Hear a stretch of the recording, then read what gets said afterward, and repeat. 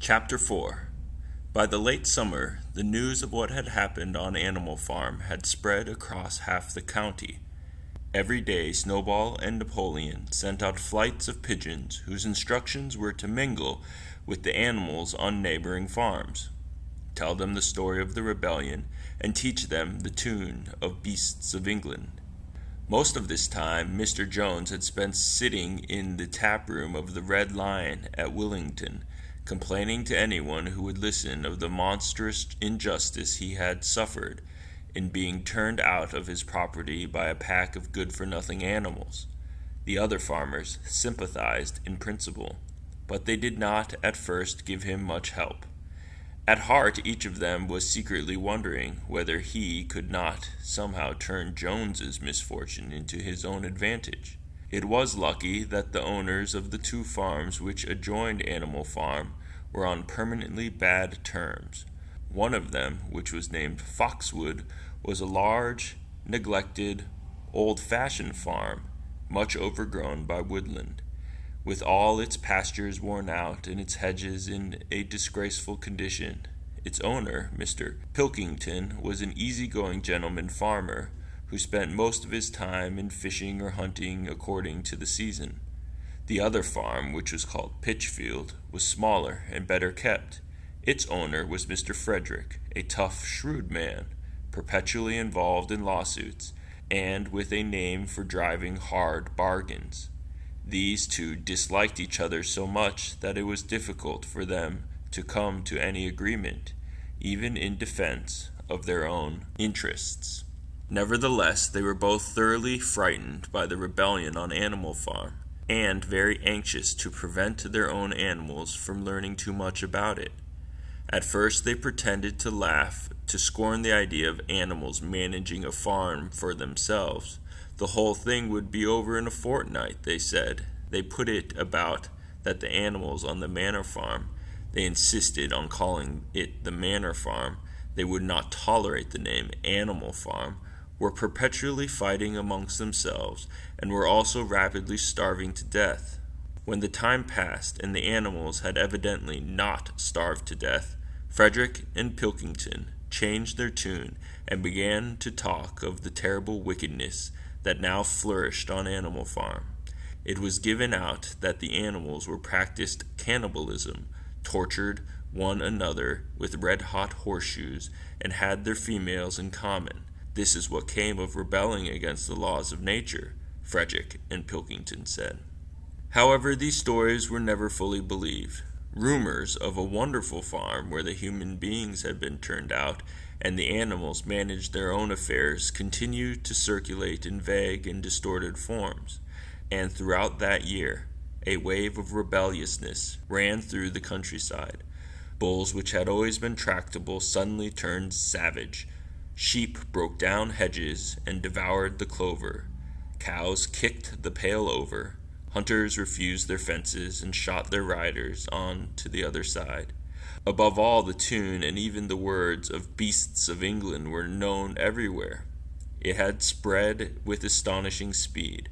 The human beings could not contain their rage when they heard this song. Though they pretended to think it merely ridiculous, they could not understand, they said, how even animals could bring themselves to sing such contemptible rubbish. Any animal caught singing it was giving a flogging on the spot. And yet the song was irrepressible. The blackbirds whistled it in the hedges, the pigeons cooed it in the elms. It got into the din of the smithies and the tune of the church bells.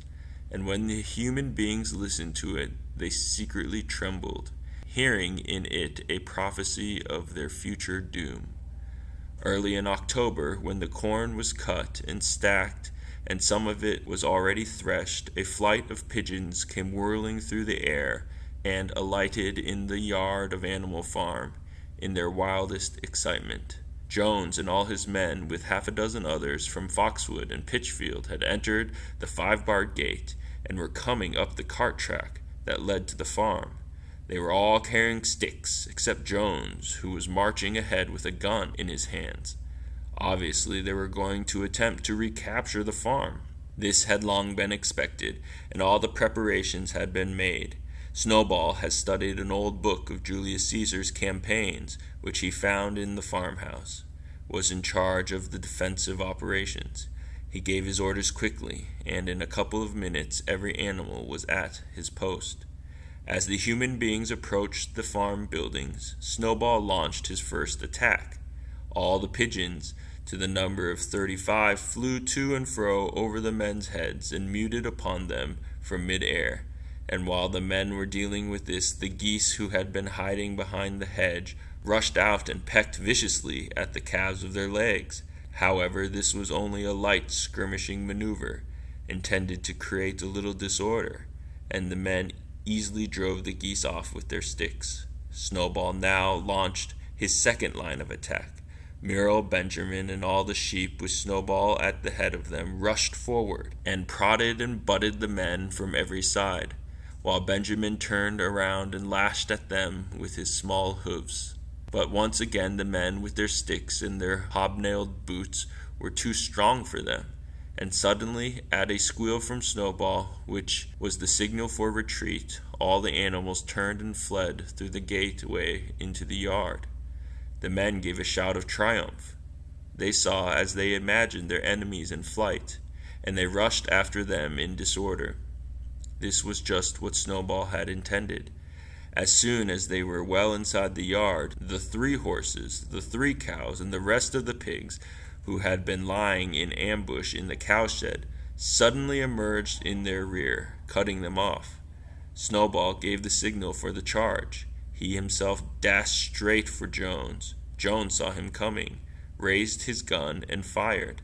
The pellets scored bloody streaks along Snowball's neck, and a sheep dropped dead. Without halting for an instant, Snowball flung his 15-stone against Jones's leg. Jones was hurled into a pile of dung, and his gun flew out of his hands. But the most terrifying spectacle of all was Boxer, rearing up on his hind legs and striking down with his great iron-shod hoofs like a stallion. His very first blow took a stable lad from Foxwood on the skull, and stretched him lifeless in the mud. At the sight, several men dropped their sticks and tried to run. Panic overtook them, and the next moment all the animals together were chasing them round and round the yard. They were gored, kicked, bitten, trampled on. There was not an animal on the farm that did not take vengeance on them after his own fashion. Even the cat suddenly leapt off the roof onto a cowman's shoulders, and sank her claws in his neck, at which he yelled horribly. At a moment when the opening was clear, the men were glad enough to rush out of the yard and make a bolt for the main road, and so, within 5 minutes of their invasion, they were in ignominious retreat by the same way as they had come, with a flock of geese hissing after them and pecking at their calves all the way. All the men were gone except one. Back in the yard, Boxer was pawing with his hoof at the stable lad, who lay face down in the mud, trying to turn him over. The boy did not stir. "He is dead," said Boxer sorrowfully. "I had no intention of doing that. I forgot that I was wearing iron shoes. Who will believe that I did not do this on purpose?" "No sentimentality, comrade," cried Snowball, from whose wounds the blood was still dripping. "War is war. The only good human being is a dead one." "I have no wish to take life, not even human life," repeated Boxer, and his eyes were full of tears. "Where is Molly?" exclaimed somebody. Molly, in fact, was missing. For a moment there was a great alarm. It was feared that the men might have harmed her in some way, or even carried her off with them. In the end, however, she was found hiding in her stall, with her head buried among the hay in the manger. She had taken to flight as soon as the gun went off, and when the others came back from looking for her, it was to find that the stable lad, who in fact was only stunned, had already recovered and made off. The animals had now reassembled in the wildest excitement, each recounting his own exploits in the battle at the top of his voice. An impromptu celebration of victory was held immediately. The flag was run up, and "Beasts of England" was sung a number of times. Then the sheep who had been killed was given a solemn funeral, a hawthorn bush being planted on her grave. At the graveside, Snowball made a little speech, emphasizing the need for all the animals to be ready to die for Animal Farm if need be. The animals decided unanimously to create the military decoration, Animal Hero First Class, which was conferred there and then on Snowball and Boxer. It consisted of a brass medal. They were really some old horse brasses which had been found in the harness room, to be worn on Sundays and holidays. There was also Animal Hero Second Class, which was conferred posthumously on the dead sheep. There was much discussion as to what the battle should be called. In the end, it was named the Battle of the Cowshed, since that was where the ambush had been sprung.